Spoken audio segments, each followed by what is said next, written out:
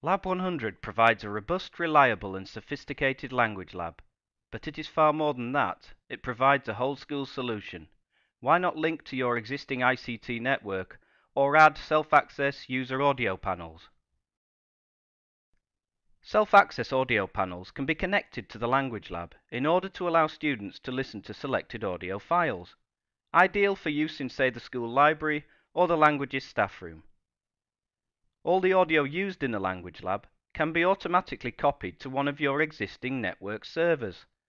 Make it possible for teachers to play back the same audio used in the language lab in any classroom, or for your students to work on the audio on any school PC, laptop, or even at home.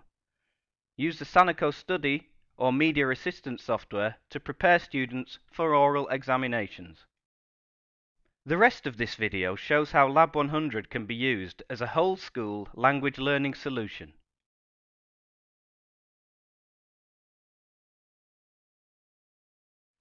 Audio is automatically digitized to the MSU as you teach in the language lab, and saved MSU files can be used instantly in the language lab for listening and speaking activities.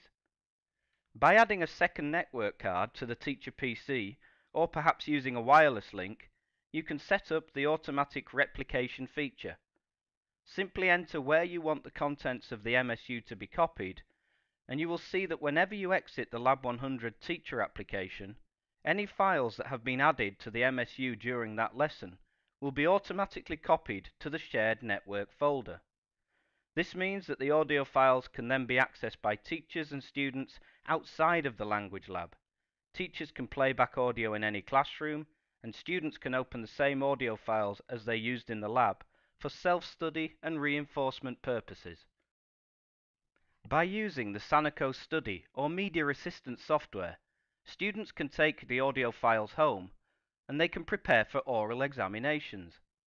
The student can simply open the audio file with the teacher questions and select the Mark to Speak feature as shown here. They simply listen to the teacher questions and record their own answers, no matter how long or short. When setting up the Lab 100 system, you can identify user audio panels to be self-access workstations via a simple right-click option. For example, this may be a panel that is placed in the languages staff room, to which individual students could be sent for private study.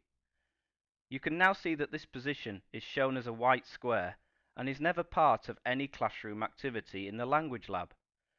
Use the self-access menu option to decide which files are identified to the self-access panels and then print this list out.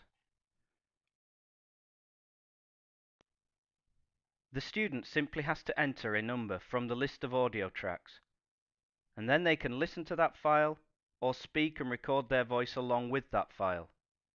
Press the top button to select a new file.